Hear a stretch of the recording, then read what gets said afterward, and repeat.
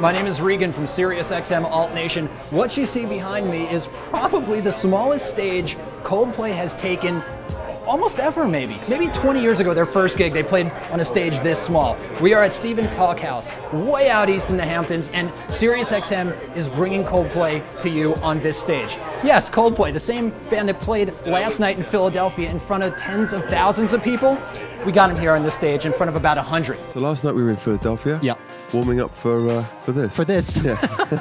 I just had a couple people over last night too in Philly. Tens of thousands of people see Coldplay perform at this remarkable tour. And then you're going to come here and there's like 100 people here just hang out and to see you guys. Part of the reason why we're enjoying ourselves so much at the moment is because we're very connected to the fact that we're just a group of friends that came from this kind of place. So, so to come back and play a tiny bar, it's very humbling, and it also reminds us not to take the big shows for granted, and to be appreciative of everyone that shows up, because there was a time when we couldn't fill this building.